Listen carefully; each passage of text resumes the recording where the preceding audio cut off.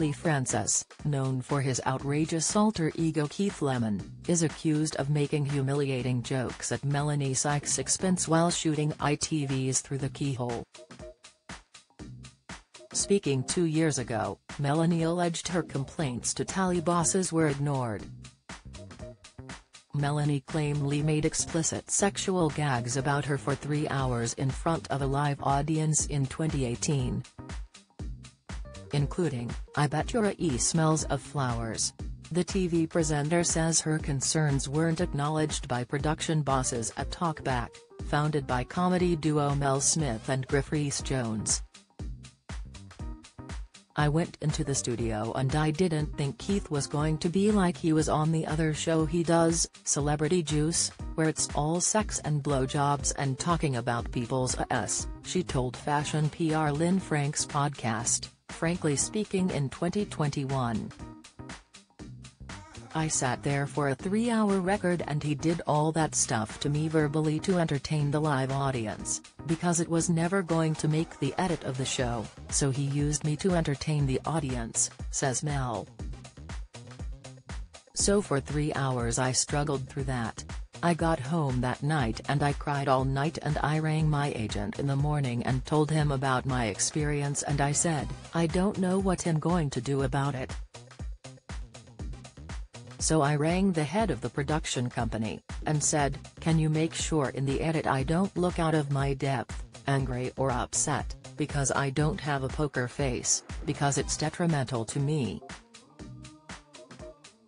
And she agreed for me to part of the edit and I would approve the edit, and I said, "It was a terrible experience," she said. "You're the first person that has ever complained about him," and I said, "I don't care," and this was before Me Too, so it wasn't like I felt strongly because of it. I said, "You and I know that there are loads of women who don't say anything, it doesn't mean it's not happening.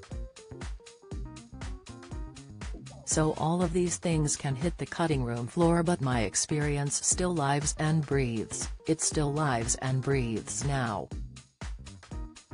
Responding to Mel's past complaint, a spokesperson for production company Talkback told The Mirror today, September 24, "Looking after those who appear on our shows is a top priority and we always strive to ensure our guests feel comfortable and happy during filming." They added, "Whilst Through the Keyhole hasn't been on air since 2019, we continually review and evolve our company welfare processes with the aim for everyone to feel supported." The Mirror has also contacted representatives for Lee for comment. Melanie's accusations resurfacing on social media come after Katherine Ryan, who recently called out Russell Brand, said Francis was an obvious creep at the TV Choice Awards back in 2019. At the time she claimed Keith Lemon was proof for perverts everywhere that an obvious creep is cute. "It's way less threatening than a stealth one." Lee hosted Celebrity Juice for 25 seasons before it was axed earlier in 2022.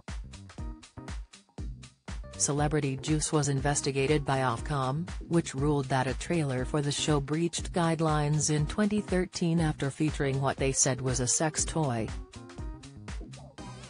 Follow Mirror Celebs on Snapchat, Instagram, Twitter, Facebook, YouTube and Threads.